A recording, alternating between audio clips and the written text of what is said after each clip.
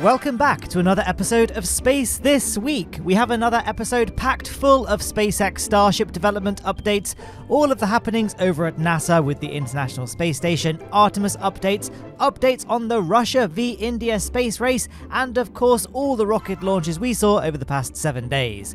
All of this and more, let's jump right in.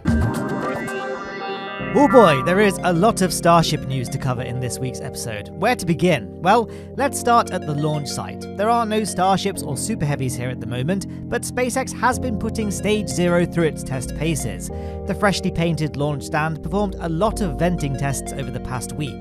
This gas is used to start up the outer ring of Raptor engines on the Super Heavy.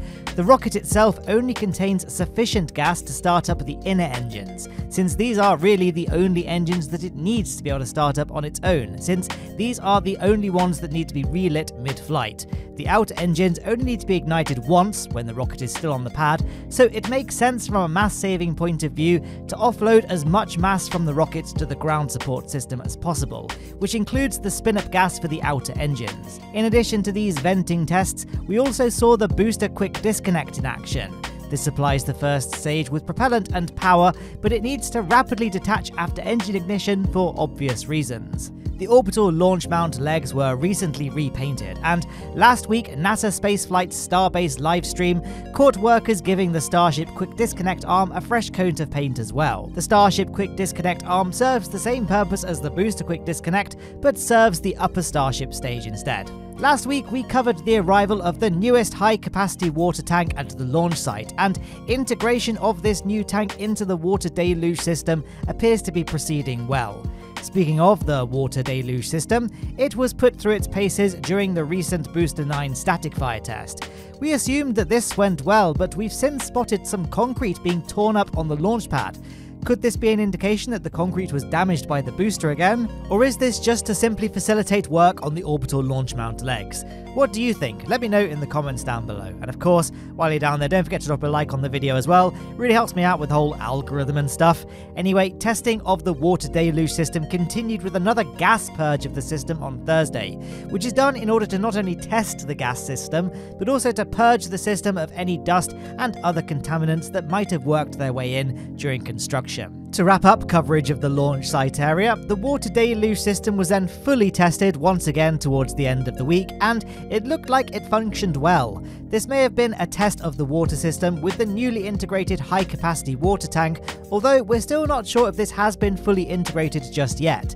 This recent aerial photograph from Jack Bayer shows that it's a little bit misaligned compared to the other two tanks, and we're not sure if it's been fully installed since this photo was taken. But whatever the case, the test definitely seemed to have a lot more power behind it than previous tests, likely thanks to the increased number of high-pressure canisters in the system. All this progress with the launch mount is a hopeful sign that Booster 9 will be re-rolled back out for another attempt at a static fire very soon, aiming for full duration rather than an unexpected abort like the last time. We still have no real information about why the abort happened, or more importantly, why 4 of the engines shut off, which is probably what initiated the abort.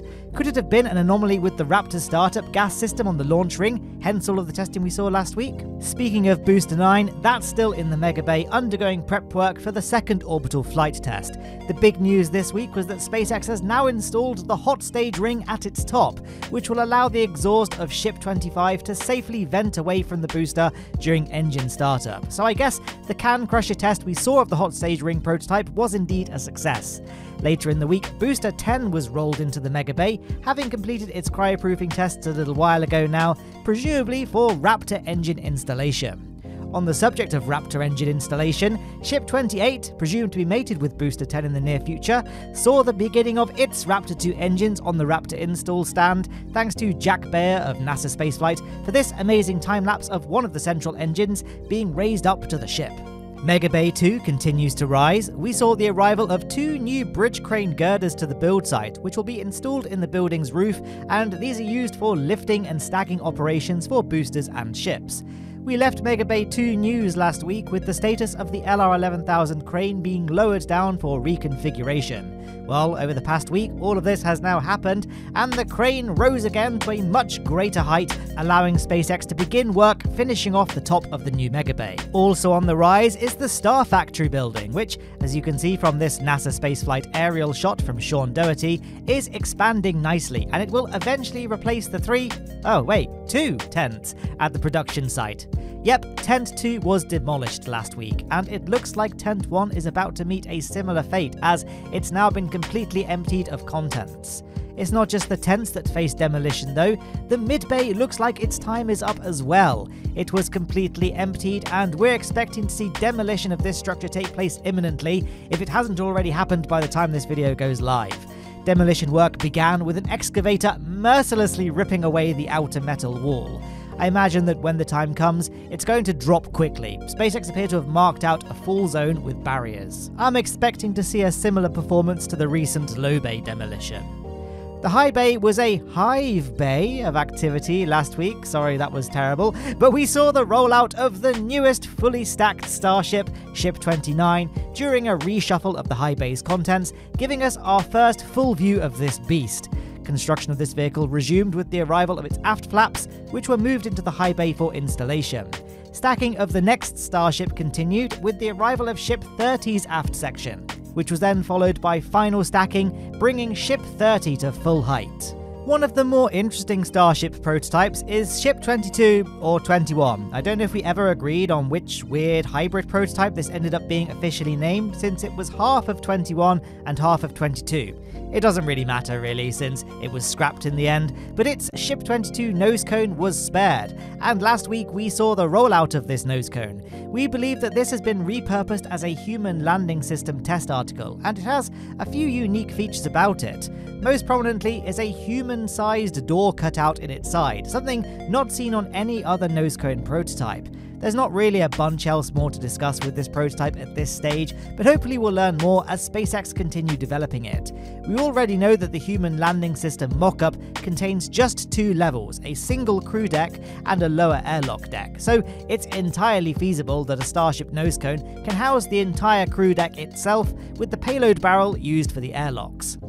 I think the hottest shot of the week has to go to this footage shared by SpaceX, showing an approximately 220-second long duration static fire of a Raptor 2 engine at a very interesting angle. We've never seen a Raptor 2 engine tested at this angle before on a test stand. The reason for this curious angle was because the Raptor was being tested while gimballed at 15 degrees, which, according to Elon, is the maximum gimbal deflection required for a landing burn. We've seen lots of cool shots of Raptor 1 gimballing during landing burns during the SN8 days to give you an idea of what this would look like on a live vehicle, although of course not all of these landings were successful. Speaking of unsuccessful landings, it looks like Russia's Luna 25 lander has met its maker on the lunar surface. This vehicle launched a couple of weeks ago aboard a Soyuz 2.1B from the Vostochny spaceport, with the intention of landing on the moon's south pole as the first step in Russia's Lunar Glob program, which aims to establish a fully robotic lunar base. The landing was planned to be on the 21st of August, just days before India's Chandrayaan-3 lander was set to make its touchdown at the South Pole, but Roscosmos released the statement that the spacecraft, quote, ceased to exist as a result of a collision with the surface of the moon. This was following a loss of contact with the spacecraft on Saturday after it encountered problems moving into its pre-landing orbit. A landing that was successful last week was last week's touchdown of booster 1067 on the A Shortfall of Gravitas drone ship. Many thanks to Fariel for this shot of the rocket arriving back at port. The mission itself took place on Wednesday night at Cape Canaveral, where the Falcon 9 launched 22 Starlink V2 minis to Starlink Shell 6. Here's the footage of the booster landing, which followed shortly after second stage separation, and brought an end to this particular booster's 13th mission. The only other orbital launch we saw last week was from China's Jiuquan Satellite Launch Center, taking place on Sunday. The rocket was a Long March 4C, which carried the Gaofen 12-04 to low Earth orbit. According to official sources, this satellite will be used in a variety of fields, including land surveys, urban planning, road network design, crop yield estimation, and disaster relief. In Artemis II news now, NASA is preparing to start tests of its mobile launcher. In these photos, you can see the mobile launcher carried by the crawler transporter nearing the pad at Launch Complex 39B at the Kennedy Space Center. These images were taken on the 17th of August, and while at the pad, the mobile launch will undergo testing ahead of the Artemis II mission, in which the launcher will transport the SLS rocket and of course the Orion spacecraft to pad 39B for liftoff. In other NASA news now, last week they announced that this July marked the warmest recorded month since 1880, primarily due to increasing global temperatures stemming from human-generated emissions of carbon dioxide. Significantly contributing to the efforts in monitoring climate change, the space station serves as a repository of extensive data.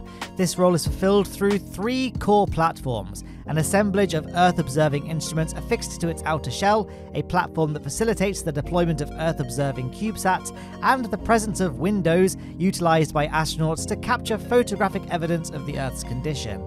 An integral component within this framework is the Orbiting Carbon Observatory 3 investigation, which aids in observing the intricate dynamics within the Earth's carbon cycle. Operating since 2019, the OCO-03 initiative quantifies and maps carbon dioxide from space, contributing to enhancing our understanding of the interplay between carbon dynamics and overarching climate systems.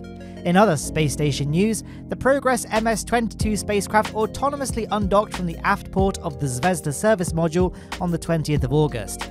The Progress spacecraft are the Russian resupply vehicles, and the next one is set to launch on the 22nd of August, tomorrow, from the Baikonur Cosmodrome, and set to arrive at the space station 2 days later on the 24th. Lowne Aerospace was back in action after a 2-week hiatus last week. Seizing the fact that Kerbal Space Program 2 still doesn't have any thermal system, I decided to send a space station to low solar orbit. The mission wasn't without its bugs, trials and tribulations, so definitely check it out if you haven't already.